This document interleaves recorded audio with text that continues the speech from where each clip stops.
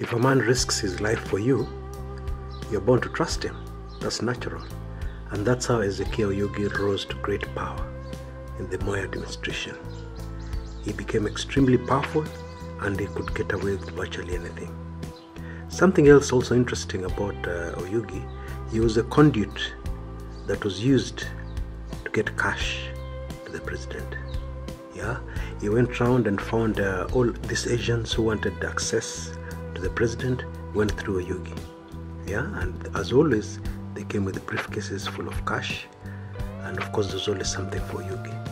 So in this way, Oyugi rose to great wealth within a very short time. In fact, it's very interesting. Oyugi's daughter had a wedding right in his rural home in Nyanza. And at that wedding, the kinds of money that was spent was just a glimpse of the wealth which Oyugi had acquired. For instance, that wedding invited renowned Congolese musician Shala Mwana, who spent the whole day entertaining visitors at the wedding. Just try and calculate how much that would have cost, let alone the food and the amazing reception. Many powerful cabinet ministers and even members of the president's own Kalenjin community tried to challenge Oyugi, not knowing his history with the president. They failed miserably.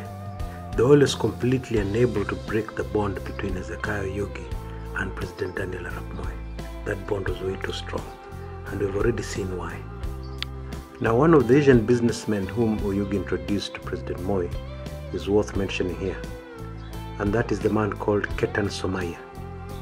Ketan Somaya, at the time he was introduced to the president, was barely 20 years old. The very ambitious Ketan Somaya rose to great wealth, and of course he never forgot Hezekiah Oyugi, and therefore Oyugi also benefited greatly from his vast wealth and business empire, even as it continued to grow. Yeah, it was almost as if Oyugi's empire grew in tandem. As Somaya rose from a humble small businessman in Kisumu to one of the richest, most prosperous businessmen in the land. For a time, Somaya was also untouchable because the kind of contracts which Oyugi threw to him were all defense related, very sensitive stuff related to the security of the country. And also the kind of contracts where you make triple-digit million profits in just one deal. But unfortunately or fortunately, whatever way you want to look at it, Oyugi's downfall was as quick as his rise, and it came in such a sad and heartbreaking way.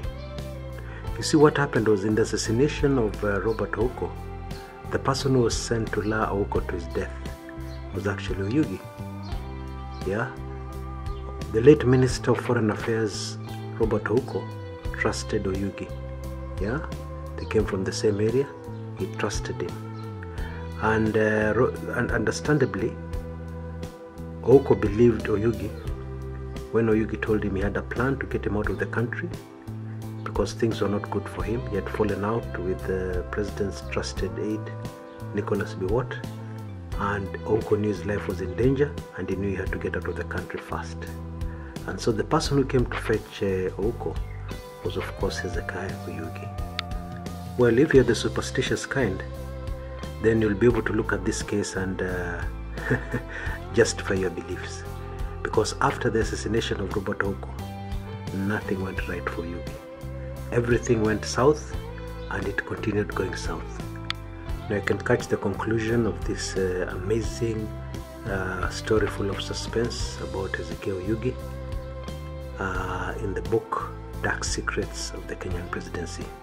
As I said earlier, the book is available for only $899. It also wins you 3 months free membership to my popular club 1999. Okay, get all the details in the video description area below this video in YouTube. Okay, and just get that book right away. You'll be amazed. There are a lot of other stories about the presidencies of Jomo Kenyatta, Daniel Arap Moi, and Mwai Kibaki. Very, very interesting insider details you've never heard of. If I can just mention a few, very few people know that Jomo Kenyatta was kicked out of his church for 2 sins. 1, drinking too much alcohol. 2, cohabiting with a woman without an official marriage. Very interesting stuff. He was reinstated some years back when he promised that he would never again indulge in alcohol. Okay, but then of course other things happened later when he rose to the presidency. That's just one of the amazing stories that you'll never ever get anywhere else. Similar stories on Daniel Arap Moi, similar stories on Moi Kibaki. Okay, this has been a special Kumekucha report, reviewing and giving excerpts from the books I've written in the past, so that you can be able to get a glimpse into them, because as they say, history always repeats itself. Thank you very much for your time. Thank you very much for your attention.